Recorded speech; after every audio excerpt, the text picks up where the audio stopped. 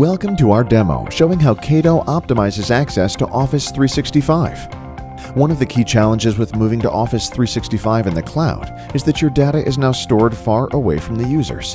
That distance could have a big impact on application performance and the user experience. In our demo, we will show a typical customer environment with headquarters in North America and 3 remote branches in Germany, China, and Singapore. We will show users in the branches downloading a large file from SharePoint in our Office 365 instance over the public internet and then across Cato Cloud. On the lower left-hand corner of the screen is the Cato Management application and users in the 3 remote branches, Germany, China, and Singapore. As you can see on the Cato Management application, only the headquarters in Chicago is currently connected to the Cato Cloud. We are starting off by measuring the download speed over the internet without Cato.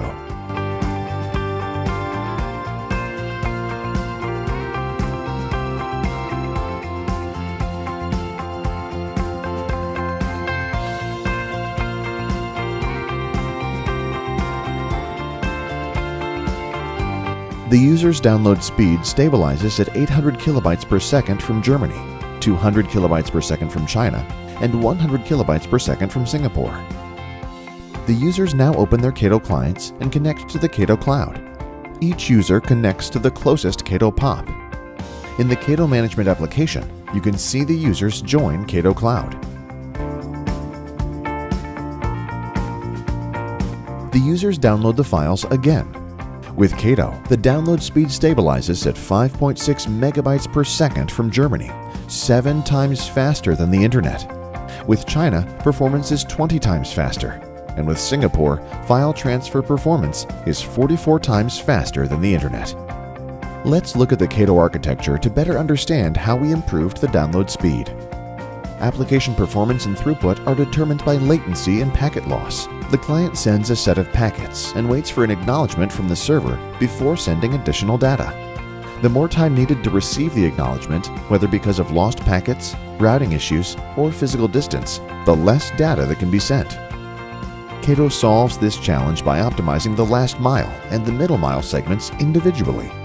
Cato breaks the connection into 3 segments.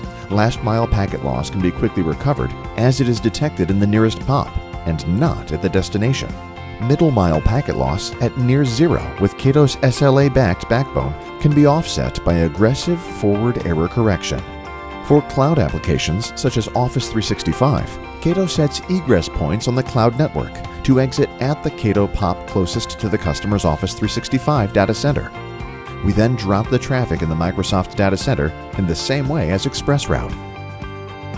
This was a short demo of Cato's Office 365 optimization. Contact us through our website to try Cato in your business. Thank you. Cato Networks, the future of sd-wan today.